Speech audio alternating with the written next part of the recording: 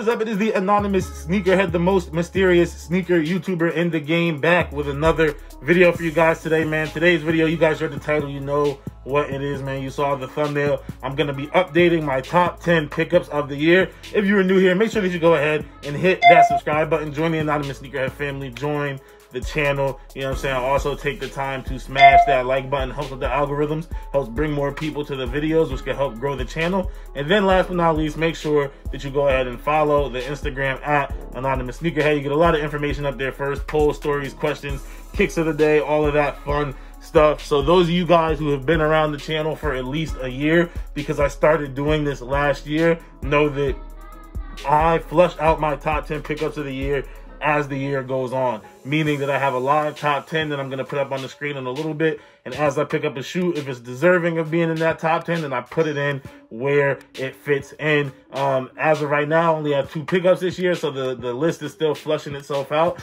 And the second pickup, if you guys were around yesterday, you would have saw the video of these right here, the United Love 01 Neapolitans. These are super, super dope. Similar to an Air Force One, but not exactly.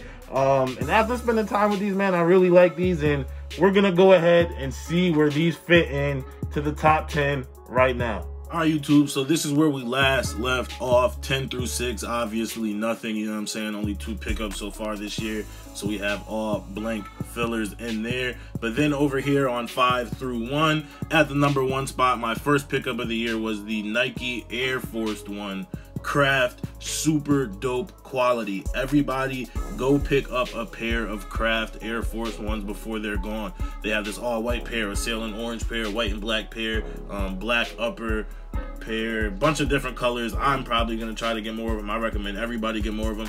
Leather on them's crazy, but that is where we left off. And then adding in this United Love 01 Neapolitan, you know what I'm saying? Move the Air Force One back to the 2 spot, and this is gonna fit in right here at the number 1 spot. Now, this is a tough decision for me to make, really close between these two, but it's only 2 so far this year, so that's where I'm gonna leave it off right now. We're gonna have the Air Force One Craft at the 2 spot and the United Love 01 Neapolitan at the 1 spot. This is where the top 10 is looking right now. Obviously only 2 pickups this year, so it's a quick video. Let's get back to finish the video off.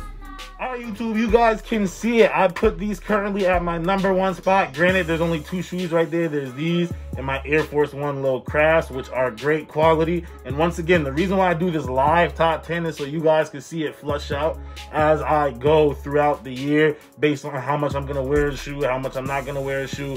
You know what I'm saying? It's still winter and nasty out here, so I'll probably wear these more right now than I wear some all-white Forces, especially the Crafts. But I can see myself wearing the Crafts damn near every day in the summer. The quality on them is so great. Super, super close between these 2 right now, but I went ahead and put these at the number 1 spot with the Crafts at 2, man.